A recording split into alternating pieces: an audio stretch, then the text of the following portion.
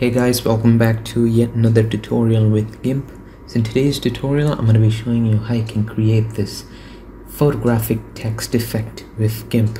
Now to get started, if you want to get started and follow along with the exact same steps I'm doing, make sure you have downloaded this particular image from Pixabay. I'll have a link down in the description of the video, so go ahead and download that and open that up in Gimp and you should be good to go. And I have previously created a similar video with Inkscape, so if you aren't interested in watching that, I'll put a link down in the description of the video, so go ahead and watch that if you want to learn how you can do that using Inkscape.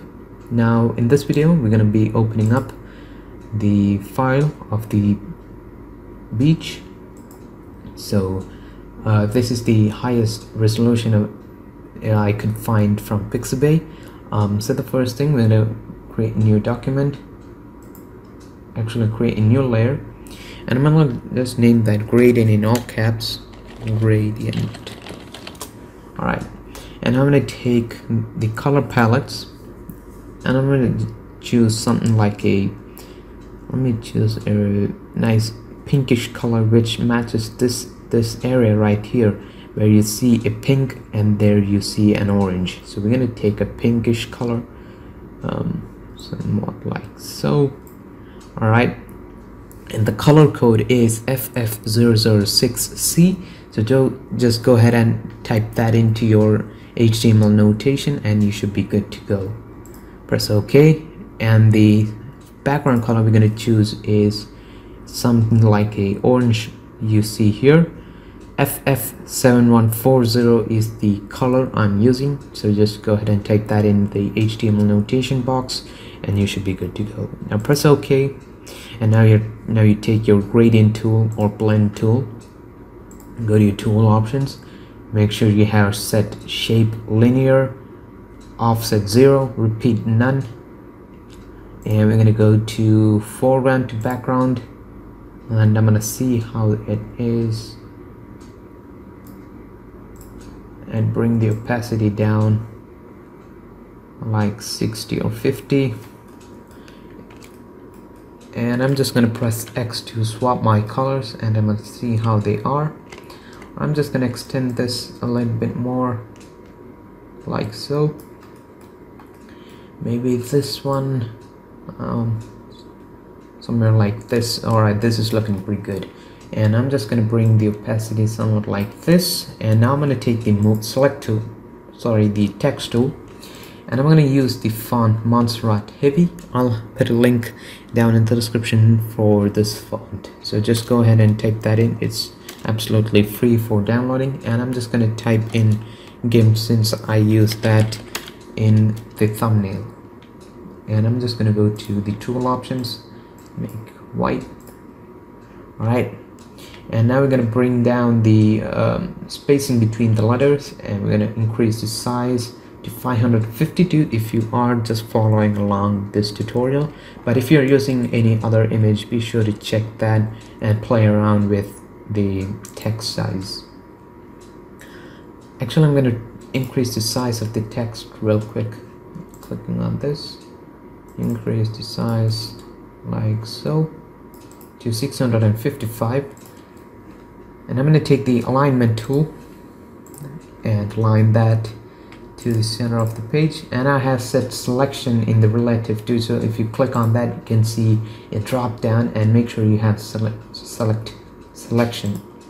and now I have aligned that to the center of the page. Well, what I'm going to do is I'm just going to right click on that and offer a selection, and I'm just going to press this eyeball near to that text so it turns off the visibility, and as you can see we have a selection of the text going around. You can see there's some lines going around, so I'm going to go to the gradient and press delete, and you should make a hole through the gradient layer. And now we're going to take our unified transform, hit this button. What I usually do is I use the Shift and T to have the unified transform, and now I'm going to go to select, none, and click on the beach layer, which is named as tropical. I'm just going to rename that to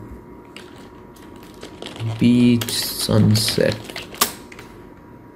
Alright, and now we're going to click on the layer and click on the big square and hold Control so it is just scaling up like so, and press enter. And now what I'm going to do is I'm going to take the move tool and click on the beach layer and place somewhere like this. Make sure you have text covering entire, make sure you have the beach layer covering the entire text. Now we're going to go to our levels tools on this toolbar, click on the image. I'm just going to add a little bit of contrast, maybe a little bit more highlights, actually bring midtones to the left. So the 64 clamp input 0.35 and 255, and I'm just gonna see the before and after. So the after is obviously the better one, and if you want you could just move this around till you see where it fits best, and if you want you can increase or decrease the layer opacity. And I'm just going to decrease the layer opacity to 44.2, so that's the opacity I'm going with.